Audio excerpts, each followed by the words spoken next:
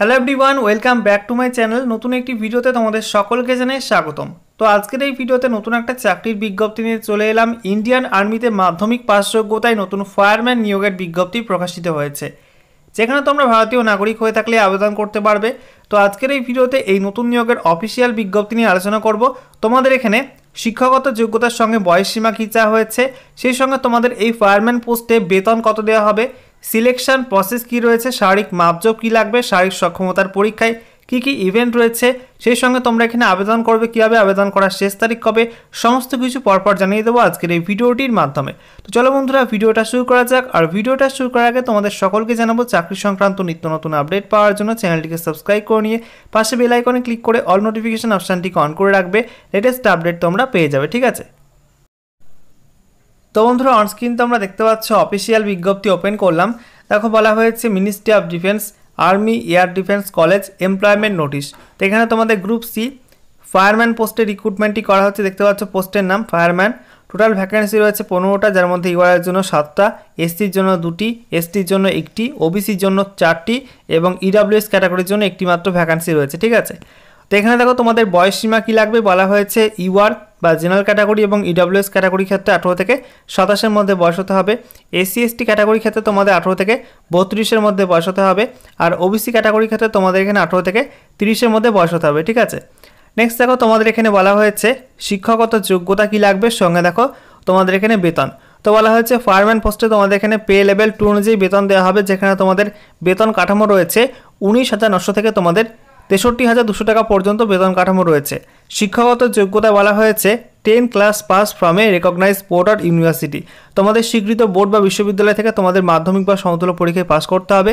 এখানে দেখো 1 নম্বরে বলা হয়েছে must be physically fit and capable of performing স্টেনাস duties and must have pass the test specified below. তো এখানে তোমাদের বলা হচ্ছে ফিজিক্যালি ফিট হতে হবে, সঙ্গে তোমাদের ভারী কাজ করার ক্ষমতা থাকতে হবে, ঠিক আছে? এবং সঙ্গে তোমাদের বেশ কিছু টেস্ট রয়েছে এবং ফিজিক্যাল মেজারমেন্ট রয়েছে, সেগুলো তোমাদের কোয়ালিফাই করতে হবে। তো এখানে 2 নম্বরে বলা হচ্ছে হাইট উইদাউট শুজ, তোমাদের জুতো ছাড়া হাইট হতে হবে 165 সেমি, ঠিক আছে? এবং সঙ্গে বলা হয়েছে এসটি ক্যাটাগরির ক্ষেত্রে তোমাদের 2.5 সেমি কিন্তু হাইটের ছাড় রয়েছে। এছাড়া তোমাদের বলা হচ্ছে চেস্ট, তোমাদের বুকের ছাতি মাপ লাগবে না ফুলে 81.5 সেমি, আর ফুলিয়ে তোমাদের 85 সেমি করতে হবে। তারপরে দেখো ওয়েট তোমাদের বলা হয়েছে তোমাদের মিনিমাম কিন্তু 50 কেজি ওজন হতে হবে। আর তোমাদের এখানে ফিজিক্যাল এন্ডিউরেন্স টেস্টে কী কী ইভেন্ট রয়েছে দেখে নাও। প্রথমে তোমাদের রয়েছে ক্যারিং এ ম্যান, তোমাদের ফায়ারম্যান লিফট রয়েছে 63.5 কেজি ওজন নিয়ে তোমাদের 183 মিটার যেতে হবে 96 সেকেন্ডের মধ্যে। এছাড়া তোমাদের এখানে বলা হয়েছে লং জাম্প রয়েছে 2.7 মিটারের। তারপরে তোমাদের 3 মিটার ভার্টিক্যাল রোপ, অর্থাৎ তোমাদের উলম্ব 3 মিটারের দড়িবে ওপরে উঠতে হবে হাত এবং পায়ের সাহায্যে, ঠিক আছে?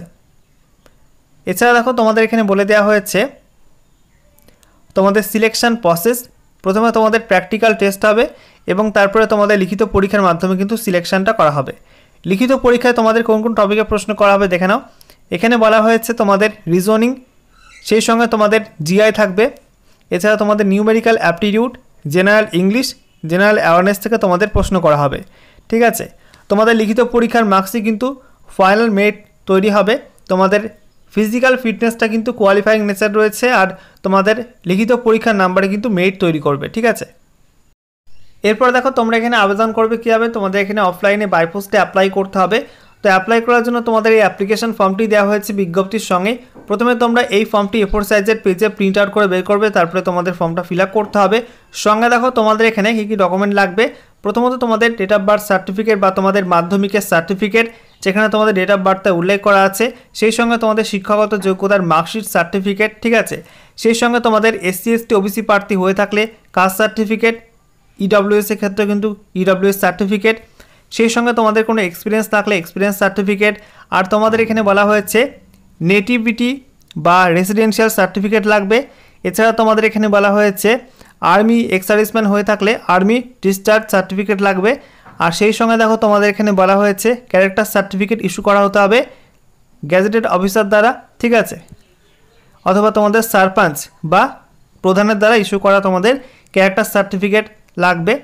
এছাড়া দেখো তোমাদের এখানে 2 copy passport size recent photo লাগবে এবং সেটা অ্যাটাস্টেড করা হতে হবে কোনো গ্যাজেটেড অফিসারকে দিয়ে।